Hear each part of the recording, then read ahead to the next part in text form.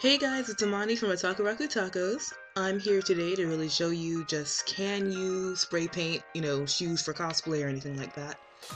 Let me give you I guess a short background of what I'm trying to do here.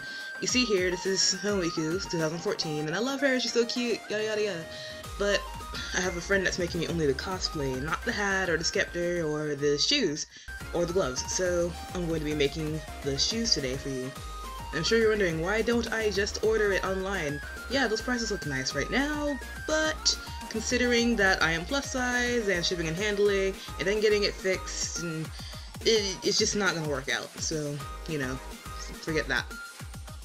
But point is, I'm going to show you how to make these cosplay shoes today. I'm going to do it in two parts, so if you just want it in one color, this will be the best video for you. Part 2 will show you how to do the other side. So, yeah, I hope you enjoy.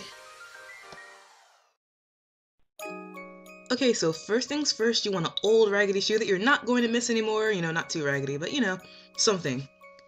And here's my first crappy, roundabout pan of it. Now, the first thing you really want to do is get rid of the laces. There's people who are like, just spray paint the laces. And please don't. No, that's just going to be a crusty mess. It's going to be really gross. Don't do that. Now, this lip is going to be a problem throughout the whole entire process.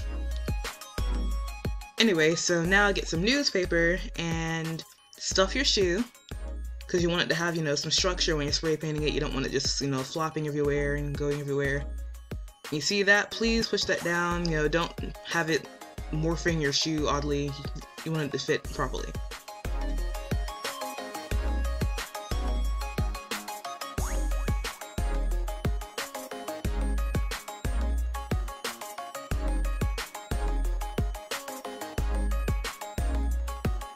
Now with this annoying floppy lip, I'm going to show you what to do. Simple. Get some string, tie it up. Because it's going to be easy fix once you're done spray painting everything. And we're also going to be painting the tips and the heel and the sole, but that's for later, so that's in the second video probably. Now we're in my garage, yay! Now I know you're wondering, okay, can I spray paint? Yes.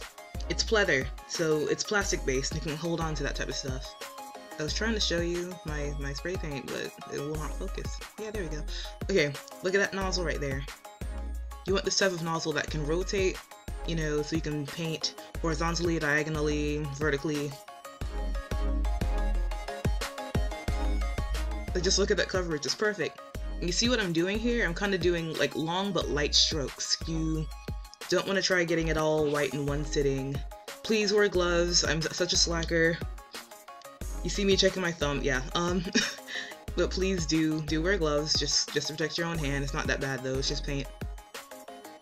But yeah, you really just want to continue doing that whole entire, long stroke for as long as you need until your shoe is perfectly white.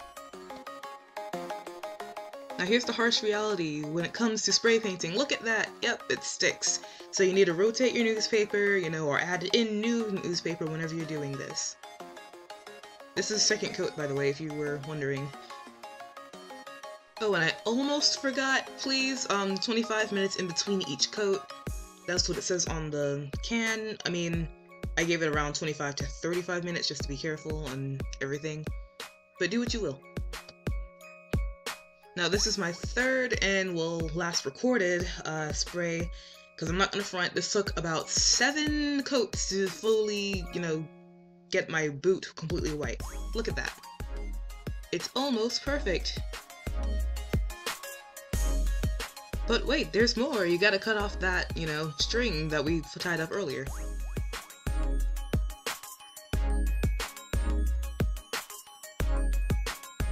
Ta-da! Yeah, it's really not that bad. So it's really, 1, maybe 2 little coats on top of that.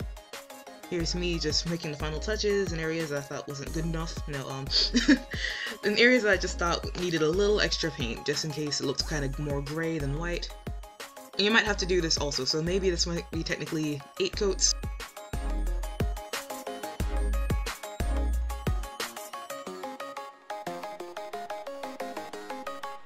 That smooth transition though. Anyways, now you want to spray your shoes with a water stain repellent. It'll help protect your shoe from everything, especially if you're going to conventions and stuff. You're going to be walking and crashing into everything, so please be careful with that. Spray about 3 coats of that. Now real quick, for future notice, just please leave your boots in your dry place or in your garage for 8 hours, just so it doesn't, you know, chip. The paint will try to stick on your hands.